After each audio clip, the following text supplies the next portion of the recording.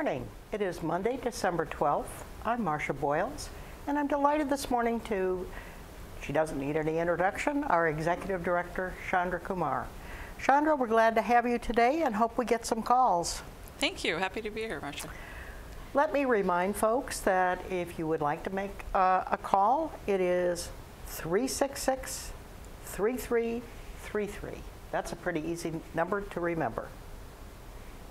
363-3333. So please do call.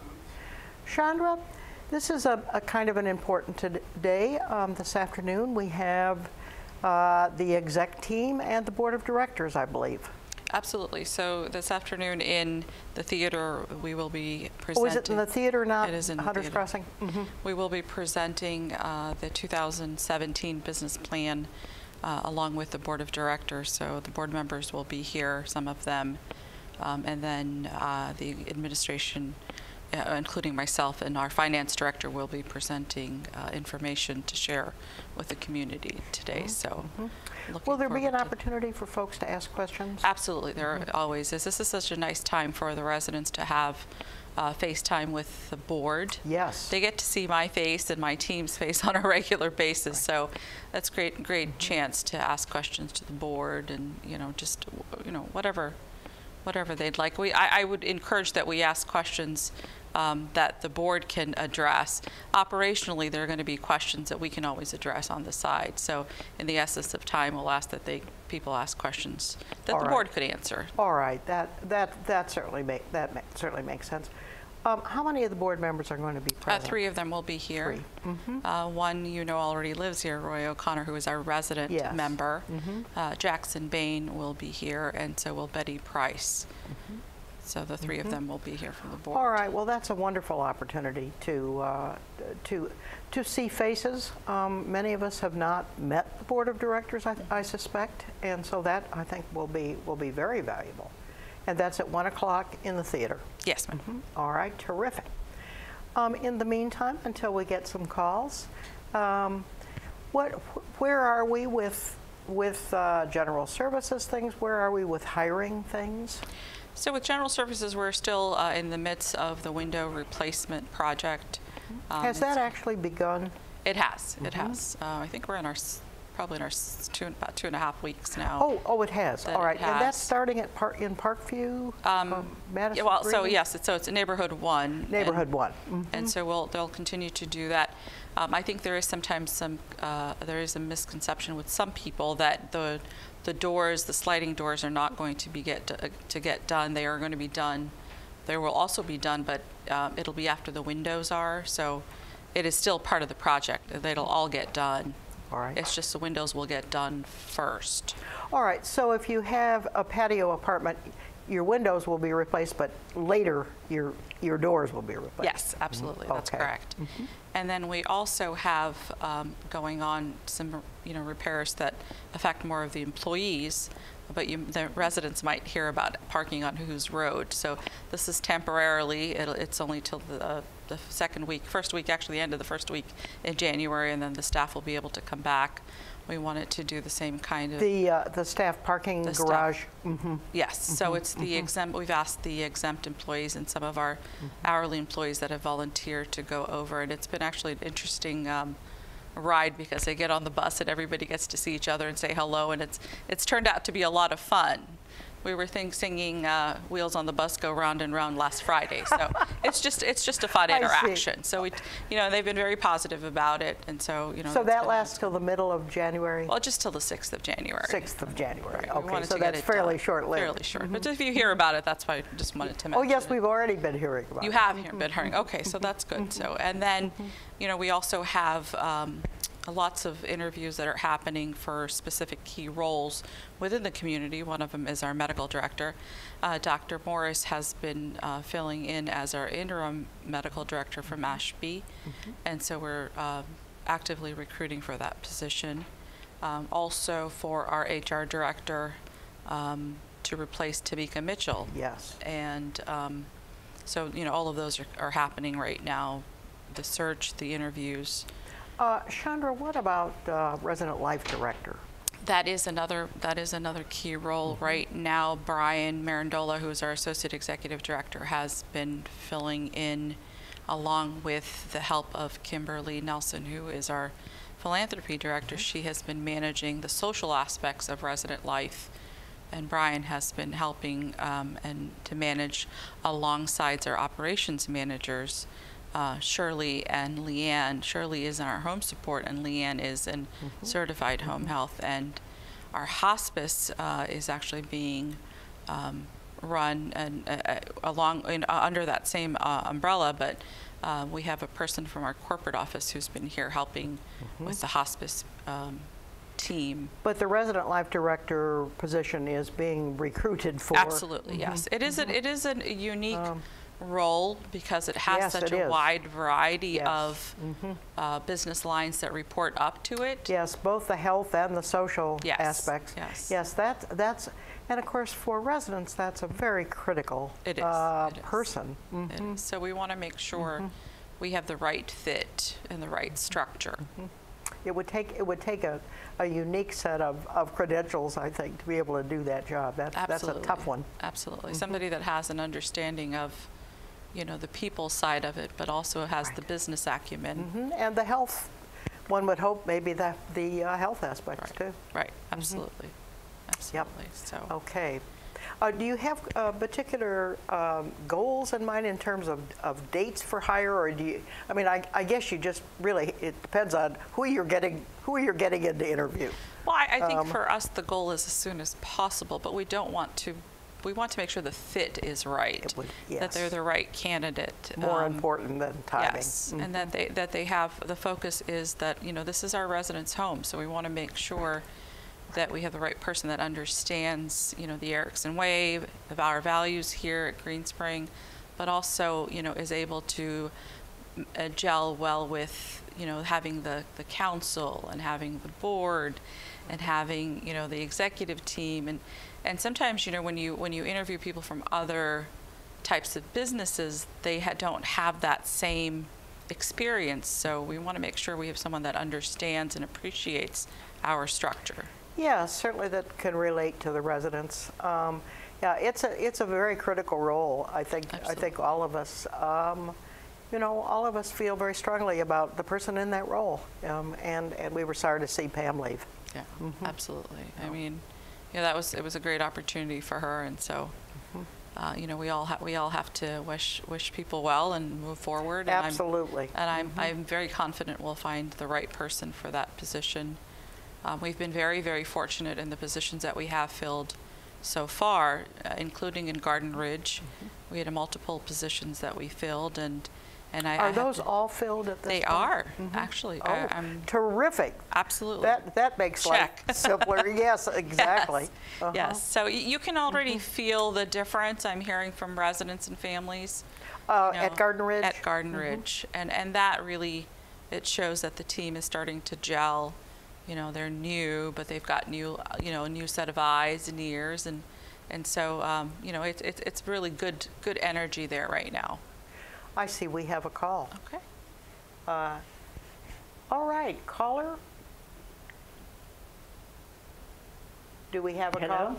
Hello? Caller, you're on the air. Caller? I can't hear anything. Speak to us, caller. You're on the air. I'll hang up and call back. Well, that didn't work terribly well. I don't know. The control room is in charge of the calls, so I'm not sure how that worked. I guess we'll wait for her to call back. Absolutely. I hear the phone ringing. I think we'll get this in a moment.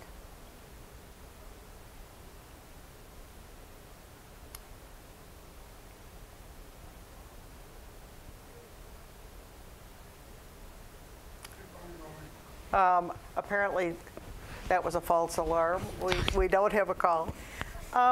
So Chandra, Garden Ridge then is filled in terms of. Oh, Nothing. We do have a I'm call. not hearing anything. All right, caller, can you hear us? We seem to be having technical problems this morning. Caller, can you hear?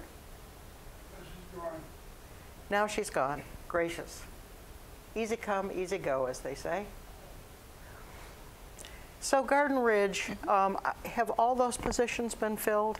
I know there were a number of supervisory positions, weren't there, including the director. Yes, so all of the positions have been filled. Okay. You know, we've got a few here and there, but most of the higher level administrative positions have been filled. There's always going to be positions in the sense of part-time Staff or PRN positions. staff Sure, positions that'll be open. But at this point, we're happy to say that the positions are filled. Oh, I can imagine you're happy to say I'm very happy. Makes your life a lot simpler, doesn't it? It does, you know, and I work very much by the motto, I surround myself with people that are smarter than me, and I really have a good team, so I'm very, very happy. Oh, that is excellent.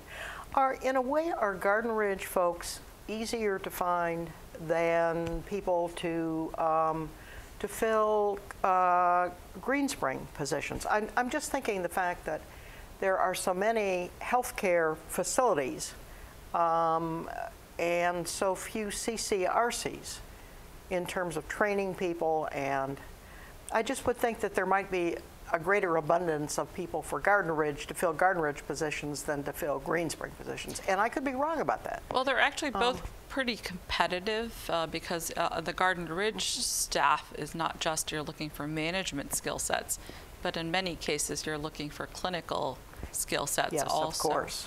And I think the challenge for a community that is the size of Green Spring is, for example, a resident life director or a resident services director in a CCRC that has, the average is about 300 to 500 people, is a significantly different role than a community that has about 2,000 residents. Yes. So it doesn't always equate apples to apples. So it's making sure that we find somebody that is able to manage that scope of responsibility, not just the specifics of the job, but having a community of this size it's different. Yes, you know, the having worked on both complexity of ends it. of the spectrum. Well, is yes, different. because you did work in smaller communities, Yes, did you not, Chandra? I did. I worked in most of my career was in your average size retirement community till I came to 400 kind of yes. thing. Yes. So it is a different style of management, and you know you have to be able to resonate your management skill sets, your leadership skill sets, but you know in a different way because of the size and the ability to get to all places. So Yes, and is certainly the unique. complexity of the services would be somewhat different, or at least I would Yes. assume that. yes, so that is the big challenge. And of course, the fact that we don't have a long history of CCRCs, there aren't going to be just hordes of people available with that kind of experience. Well, it's interesting because we do get applications. We get quite From a few other applications. CCRCs? We do, but it's finding the right person, and and I think that we are selective because we want to make sure that we have the best of the best. We like to hear that. So it does take a little bit. I mean, we are getting lots of people that are applying, but we want to make sure we have the right Is fit. that right? Yes. Okay, well that's interesting. All right. Is this a field, are the top level CCRC people, is this a field where there is a lot of transition frequently? It depends on the provider. I have to say, within Erickson, we don't typically have a lot of transition. It really depends on each company is a little bit different. There are companies where there's lots of transition starting at every level. So it really is specific to the enterprise and what their values are, how they treat their employees. And that Yes. doesn't matter if you're working in the kitchen or dining services, or you're the executive director. I think it makes a big difference on how you feel about where you work, how the residents feel about you, how you feel about them. And we're fortunate that the residents here are so supportive of us, and that's a lot of the reason that people come to this environment to work, is that you've got to enjoy that people interaction. So. And of course, that's really critical to residents too, the relationships we build up with the staff. Absolutely. is so important. You know, we've seen so much transition here in terms of personnel. I think it has been a little unsettling. Absolutely, it has. For folks. Yes. Thank you for acknowledging that. It just, because there have been so many areas of transition, not just the executive director, although that 4 years is a lot. And you're saying that that's fairly unusual for the Erickson communities in terms of transitions. Well, you look at the longevity of some of the staff that are here, and that's not typical to see that change. And each of those changes, even here in the executive director role, have been for different reasons. Yes. You know, it's been, you know, a lot of it has just been because they have the opportunity to go to another Erickson community, so they're not really leaving Erickson, you know, and so they may have transitioned from Greenspring, but right. they're going someplace else. And I'll tell you, for example, at Riderwood, more than 60% of the executive team, we had received promotion. So, for example, I came here, you know, our HR director from there became our regional HR director. So their transitions happen, but when it's within right. the same company, that's for a good reason. Right. Oh yes, no, that's a little different situation. And I think some of it was coincidental that you know, the number of people left, but yes, that certainly is true. We'll hope that we begin to settle down and have. I am right there with you. I was going to say, I'm sure from your standpoint, you would hope so too. Yeah, absolutely. Absolutely, yes. Chandra, what else is on your agenda this morning? Well, we've got a pretty busy week this week because we've got town hall meetings, you know, as we just said with our residents, but we have it with the staff, which goes from 7 o'clock in the morning and finishes at 2 o'clock in the next morning. Now, which days are those? That's on Wednesday. That's on Wednesday. So it's going to be a pretty busy week. We also have the staff appreciation reception that's going to be this week for both independent living. This time it's going to be in independent living and in Garden Ridge on another day. And in Garden Ridge, we're having a winter fest that's going to be celebrated on the 16th. Now, what is the Winter Fest? It's actually a celebration with the residents and the staff, and you know, families come, and it's just a nice evening event for our residents there in Garden. Yes, it's a social event. Additionally, this weekend our staff are having our holiday party, so it'll be nice to have you know, get to see everybody in their, you know, in their finery that you usually, a lot of times we see staff in uniforms, and then you get to see them all dressed up. All dressed up. Yes, great, now that would be a yeah. treat. That would be a treat.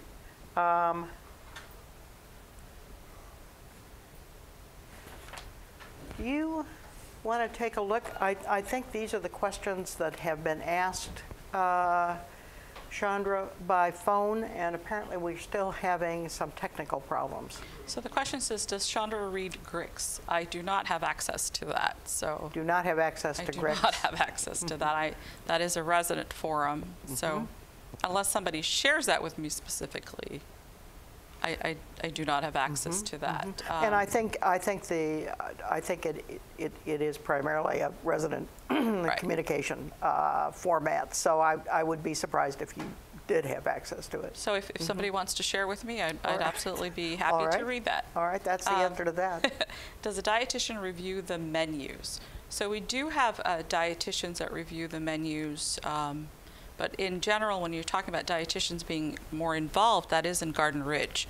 That is a requirement to have dietitian involvement in those levels of care. That's part of the accreditation requirement? Well, it's part of the regulations. Part of the regulations? Yes. All right.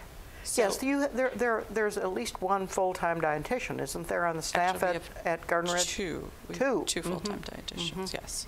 But do dietitians have any review of independent living menus? The menus there is incorporation with their feedback, but there isn't the same level that if you're expecting a dietitian to look at every menu. I mean, each one of those items has a set, you know, caloric value. It has ingredients to it. So, it's a pretty set recipe across our business lines. So, that comes, it comes pretty much set. They make All some right. changes All if right. they needed to. I see, Chandra, we may have a live call here. Do we have a call? Okay, go ahead. Hello? Hi, Chandra. Caller, you're on the air. Yes, Chandra. Yes. I know you are aware of this problem, but I'd like to ask you about it again. We have a gentleman, a resident of Madison Green, who parks in the Oak Hill handicap place. He's there. He's been there for 17 days now. It looks like he winterized his vehicle the other day. He was draining water out of it. It's a camper, and he's in the handicap spot. We have a lot of handicapped residents in Oak Hill who are coming and going in the cold weather. They have family members who have to escort them up to their apartments. The family members have to double park out in the parking lot, which inhibits the buses, or if we have an emergency vehicle that has to come through. I know that there are regulations that allow people with handicap tags to park there, but I think 17 days of free parking is absolutely too much, and I believe he ought to be able to move his vehicle somewhere else and get it out of our handicap spot. We only have 2, and he's been there for 17 days. Do you have any kind of an answer to that? Actually, I am aware of the situation currently, and you were absolutely correct about the handicap parking space, that if you do have a handicap parking permit, we are not able to force anyone to move. We have really relied on the community, that sense of community to be, aware of how does it affect each other, and really that community spirit of not utilizing those spaces for, unless it's needed for that specific amount of time. In reference to I assume it's a camper, you said, correct? Or a... Yeah, she said camper, Camper, yes. correct. So that is something that we are reviewing is, where's the best place to kind of park, a vehicle of that size. Right. So this is under consideration right now. We are reviewing it. Does security have the ability to at least speak to the person and ask that they remove their vehicle from a handicap place? Not if it has a handicap parking. I see. All right. So there really is no enforcement power here. Well, as I said, we are reviewing it, so we'll follow up as needed. I just, at this point, couldn't give you the exact answer to it. All but right. it is under review right now. All right. Thank you. I see now we have another call. Caller, are you there? Caller, are you there? Hi. You were talking about nutrition, and now tonight's menu at the Jefferson has 5 different starches. And I can't believe that a dietitian would approve this. And we haven't had prime rib in ages. I mean, things are being cut back, and we're paying more, and we're getting less. And we can't get fruit in place of dessert when we have carry-out. Anyway, please look into it. Thank you. Thank you, caller. Thank you for that. Chandra, was there an additional question on that sheet that I gave you? It had to do with tomato-based and bread items, which are hard to digest. There's too many of them. I see. Okay. So I will take these comments forward to our dining services director. Generally, if you look at the menu, there are quite a few items. It's a matter of making the right choices. But some things may be hard for some people to digest, and for other people, they've requested it. So we sort of need to really balance, Yes. And have choices is our biggest thing. Is to have the choice. What you're really saying is that there have to be enough choices so that Right. everybody's tastes and tolerances can be accommodated for. But there's always opportunity for us to look at it and say, okay, if it's a day of 5 tomato items or 5 tomato-based items, that doesn't make sense. Right. So there is still always opportunity to review and look at. But look at kind of what's on the menu. But and understanding that sometimes when you're doing so many menus and so many rotations, I don't know about you, but sometimes I have a day in the week where I'm like, I don't know what to make, and that's just for 4 people, 7 days out of the week. So it can be challenging. If you only have one day like that, I think you're in good shape. It is challenging, and the team really tries. So we don't always get it right, but we will look at it absolutely. Yeah.